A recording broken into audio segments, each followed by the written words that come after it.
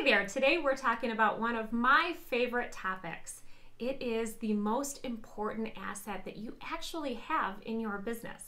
And if you have a relationship-driven business, meaning you work with clients day to day, face to face, and your livelihood depends on the relationship that you're building with them and the experience that you're creating, it might surprise you to find out that that asset is not your email list. It's actually your network. I'm Tanya Rainier.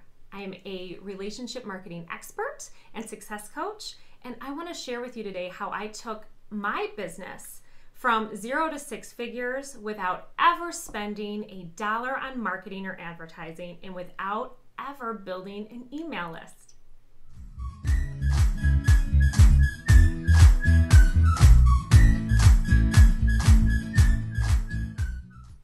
So what is a network, really? Simply put, it's the people you know. It's your first generation connections. It's your friends, your family members, your neighbors, your immediate community, the people that you have access to at the dial of a phone number or by just typing in their email address. They're the people that, if they hear your name, they'll know who you are. Here's the key though. These are not the people you sell to. These are not your clients. And I will touch on that and explain why that is in a completely different video. But right now, just know that these are not the people that you are going to be selling to. These are the people that you are going to leverage to expand your circle and build a referral network. So how do you do that? How do you build a referral network out of the people you know? Well, first of all, you have to make a list of those people. You have to know who those people are. You know way more people than you think you do. Like, way more, I promise you. They just don't come to mind right away when you start to think about them and brainstorm them. So I've created a freebie for you that you can download. It is my master network list to help you brainstorm through those people and start like writing them down so you really kind of get to know who is in your network. And if you're missing somebody in any of those things, just be on the lookout for them so that you can fill them in when the time comes. So once you have that list, then what? Well, you want to make sure that everybody on that list knows who you are and what you do. They can't necessarily go out and sell your services to other people by telling them about them. They can't refer you to people if they don't know what you do. So make sure that they fully understand that. Make sure that you're able to explain it in a way that makes sense to them. Third, make sure that they understand on a personal level what it is that you do. Not just, like the rough around the edges version. They need to understand the experience. If you offer an experience, which I'm sure you do, you're a service-based business, from the beginning, the moment that a client hears your name and starts communicating with you or looks on your website or first gets in contact with you, all the way beyond when you work with them and after, you're creating an experience with them. So the people on your referral network need to know what that experience is like so that when they're telling somebody about you, they can communicate that experience.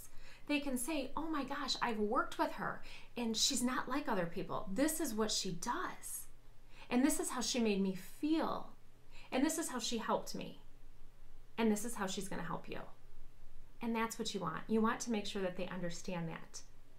So it's not that everybody on that list is going to be the perfect fit for experiencing your service, but there are going to be people on there that are. So once you have that master list down, I want you to go back over it and star all the people that serve the same audience as you. The people that serve your ideal client. Make sure that you know who they are and identify those. Those are your key players on that network list. And then go to them and say, look, I really think that I can give value to your customers, to the people that you serve. And I would like to show you how. And offer them a free version of your service if that's possible. Demo it for them. Invite them on a call with you. Whatever it is that you need to do to make sure that they understand that experience, the better. And if they feel that they can benefit their audience or their clientele by sharing what it is that you do, sharing your name, your phone number, they're going to. I've built my business that way. I have a referral network that rocks because they know that by giving my name to their customers, that they are doing them a service. They're getting value and they're confident in what it is that I deliver. And you can do the exact same thing, and it's just that easy. So make sure you grab your freebie, download that, and make your referral list. And if you have any questions when it comes to doing this, let me know in the comments below. I will answer anything I can and help you build your network so that you can rock this out and start building your business on warm, loyal leads, people that know what you do and know what you're about before you've ever made contact with them. And it is going to skyrocket things for you. So let me know how that works. If you want to get in touch with me, leave me a message. And also make sure you let me know how this works for you in the comments below. I'll see you in the next video.